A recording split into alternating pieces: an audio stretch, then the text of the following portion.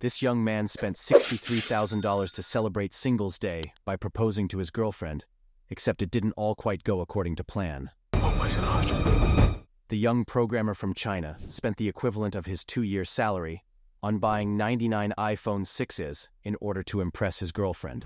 He arranged all 99 iPhones in a heart shape outside their workplace. He clutched a bouquet of flowers as a small crowd gathered to watch the young man's heartfelt proposal and to capture the moment on their smartphones. Unfortunately, the girlfriend was less than impressed and turned him down in front of friends and colleagues. That's fucked up. Subscribe for more stories like this.